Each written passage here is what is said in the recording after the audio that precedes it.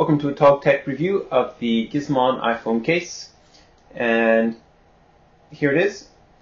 The first thing we'll talk about is the things we like about it. It looks good. Every time I used it, people ask me what camera I was using. So if the reason you buy the case is to make people wonder what you're using and to make it look like a rangefinder camera, then this case does the trick. It has a nice feeling on the side here, and otherwise it is made of plastic. It doesn't add any extra functionality to your camera, except that if you use Gizmon, also makes little lenses that you can snap on to your iPhone, and generally you have to stick or glue a little piece of metal onto your phone so you can snap the magnetic pieces on. But with this case you can just snap the lens on here, so that's one little advantage with it. I'll take it apart so you can check how it gets put together.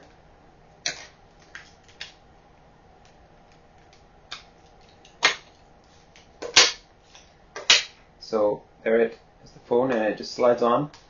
The fit is also good. It's really tight on the phone, so it feels like it does provide, oops, it's backwards, provides good protection for your phone. It adds a fair bit of width to the phone, which is perhaps one negative point. And when you're putting it together, it comes with, there's two side pieces, and then there's a little marker here, and like a SLR, you just match up the dots. And Gizmon also has two different lenses, which are nice.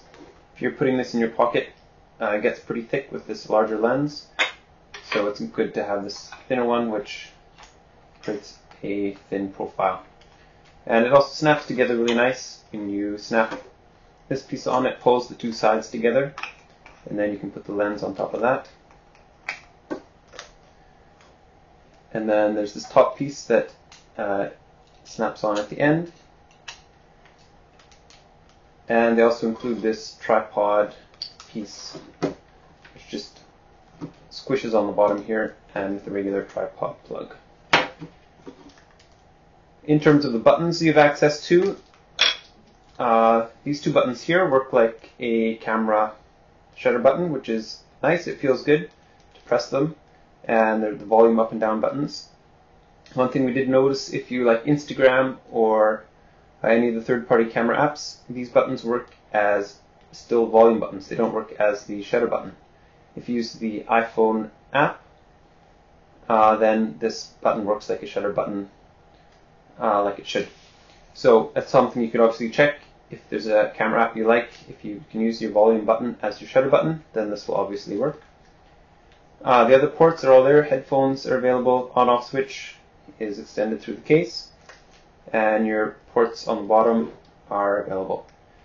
One thing that isn't here, however, is the mute button. If you want to get to that, you'd have to take off this top piece and get your mute under here.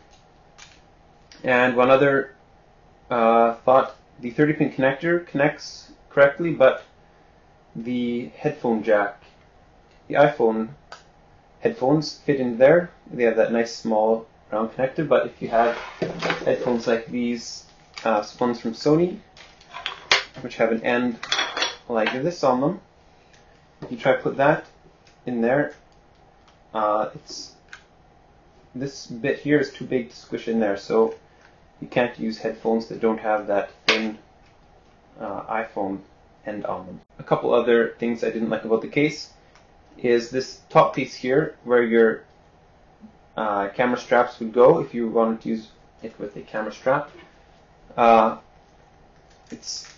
just connected to this top little plastic bit, so if this comes off, then your phone falls away. And it does snap on reasonably well, but if you were to connect a lanyard to just one of these and it was the wrong one, this one, if you run to the bus or something and it's around your neck, it comes off extremely easily. And if you had a camera strap, I'll just put this on for simplicity, and it's going to stay on pretty good. But if it got a little crooked and it was hanging around your neck like this, it comes off pretty quick. So if they're going to make a version 2, I think I would want this fixed. a little bit.